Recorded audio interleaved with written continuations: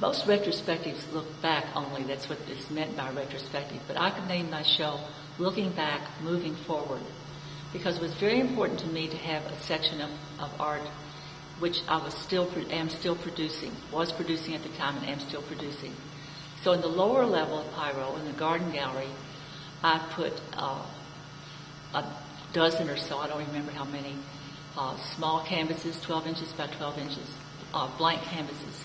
And on the duration of the show, I painted images on those canvases. I chose the image of hidden faces, which is a subject that interested me for a while. And even by the end of the show, not all of the canvases in the gallery were covered. Most of them were. But they have become the canvases that I will continue to paint when I get everything back to my studio. A retrospective is an interesting challenge. And my retrospective covered 6 decades of art making. From the paper dolls I made when I was a teenager, using watercolor, and the backs of old letterhead stationery, to the things I'm doing right now.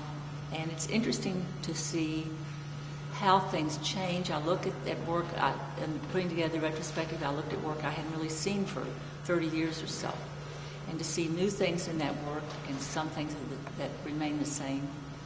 The paper dolls I hadn't looked at for a long time.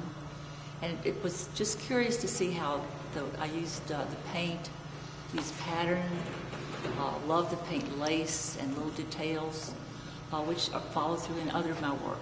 For example, in the Vanity series, there are lots of still lifes with just perfume bottles sitting on lace cloths and mirrors.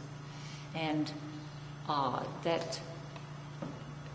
it's picked up again and again in my work. These details, flowers, details of clothing, fabric, that relate back to the paper dolls, I think. Even in my mosaics, which are made of broken dishes, so I'm sort of stuck with what dishes I can find in terms of pattern. I see similar kinds of pattern and color and composition that I've also used in my painting.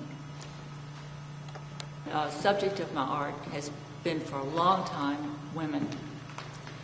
And I think we would start that with the painting of a bride that was in the retrospective.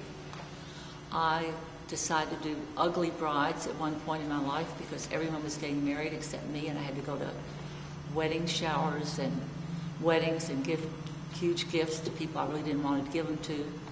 And so I got really angry about that. And instead of going to a shrink, I just painted all the ugly brides I could think of. And the amazing thing to me is all of those paintings sold. I think it's because they were good paintings, not because of the ugly bride aspect. I went ahead to do paintings of women primping in front of their vanity dressers, trying on makeup. I did paintings of women lunching together. I did this with a group of artists. 4 of us went and had lunch at a different restaurant every month. And we took art materials with us. We made reservations if that was appropriate. We wore the right clothes. We ordered from the top of the menu so we would be spending as much money as possible. And then we ordered and we ate. And then we got out our art materials and began to make art at the tables in the restaurant. Sometimes this was fine. People were happy to have us do it. And sometimes they really couldn't stand to see this going on in the restaurant. And in a couple of restaurants, we were really asked to leave because we were doing this unconventional activity in a restaurant. I think that I like to do things that people have often criticized women about. Like women just sit around and talk with each other and they gossip and it doesn't amount to anything. When truly, I think often a culture is carried through by the stories that women tell each other, and they preserve the culture that way. And so I did a lot of paintings of women in conversations in different situations. One of the best paintings, and one of my favorite ones, is called Mother Talk, which shows a group of women sitting, trying to have a conversation with their children there, who are putting their fingers in the mom's mouth and reaching for the earrings and squirming around. But those mothers, I know, still keep going on with the conversation in spite of that.